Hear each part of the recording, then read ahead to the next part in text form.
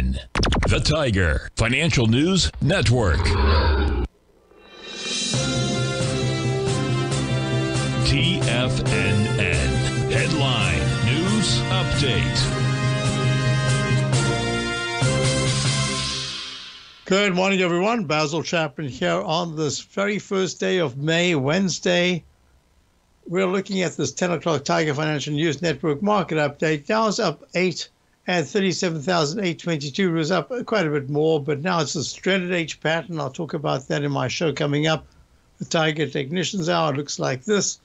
Are we going to get a test of the left side low, or are we going to spiral higher? We'll see exactly what happens after the Fed talk at 2 to about 2:40 this afternoon.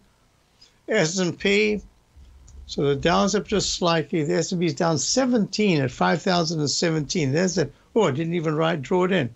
But it looks like this. There's your dreaded H.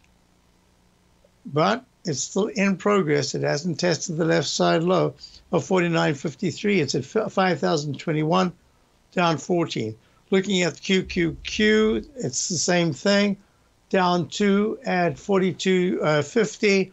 We're watching the IWM. The IWM is the Russell 2000. Right now at 10 o'clock to 10:20, we should start to see whether we're going to get a flurry to the upside, because usually when the Fed talks, if the market's up, before that it sort of whittles away, and if it's down, it kind of comes back waiting for the Fed.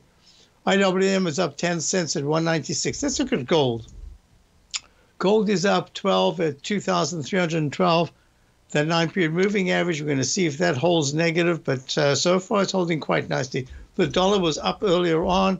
Now it's down 10 ticks at 106.22, retested the high of mid-April. Looking at the bonds, man, this is going to be the issue. Bonds are up 20, 30 seconds. Can they move much higher today? That's going to be important.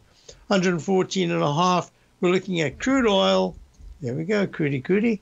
Yep, there we are, down 52 cents at 81.41, making lower lows and lower highs. I'll be back for the Tiger Technicians Hour in a few moments. It's going to be quite an interesting day because starting off the new month, we've closed the monthly candles. We talk about that in my show coming up, the Tiger Technicians Hour. And even more importantly, where do we close today after Fed speak? I'll be back. See you in a few minutes.